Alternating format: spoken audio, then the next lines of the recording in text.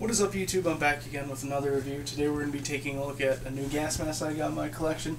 This is the Czechoslovakian M10, or the copy of the American version. Now this is the more common of the different types of gas mask bags for these things. I already have one of these things for my Czech M10, the kind with the drinking tube. This is the kind without. I wish it would have came with one of the earlier ones, but this one's alright. It's got the bottom pouch for the chem suit, except in this one it's spare set of riot control filters, and then the main compartment itself you got another set of filters. So this is an unissued gas mask, and the gas mask kit itself, and then of course you can see on the inside there it's got a pocket or a loop for the filters, and then loops for some other accessories. I don't know what was carried in them.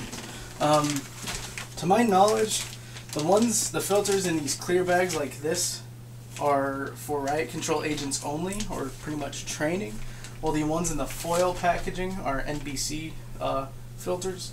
I don't know if that's true or not, but it seems to make sense because the packaging on these is cheaper than my other ones with the foil packaging.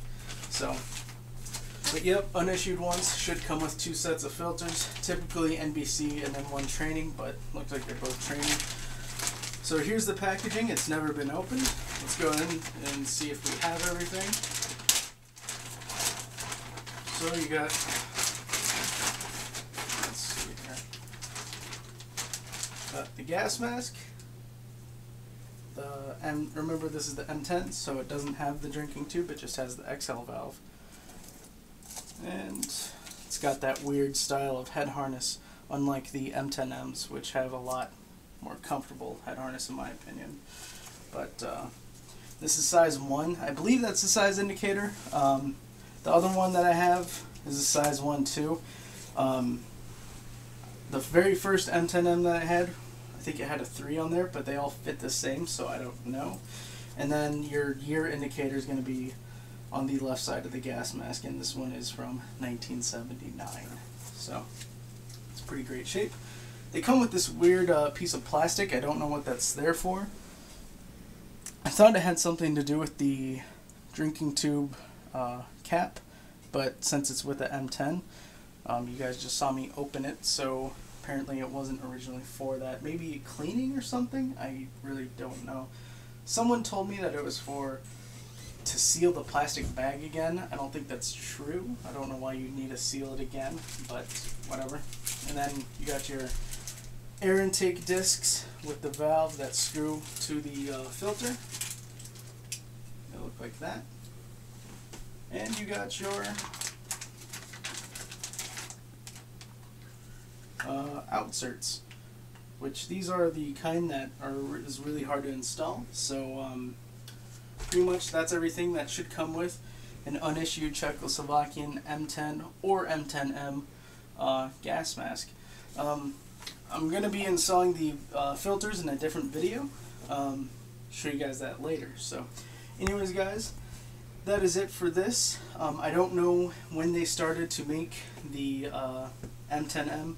I know by 79, or well actually by 66, America was already using drinking tube, the M17A1, so that's already making these obsolete by over 10 years. So I don't know when the Czechs came out with the M10M, and I also don't know when they came out with the M10. So anyways guys, that is it for the video. Hope you guys enjoyed it. I just picked this up at my local antique store for $30. First they wanted $60, then it went down to I think like $50 or $40, something like that. And just the other day I went in and they were asking $30. So you really shouldn't pay any more than $30 for an unissued M10 series mask.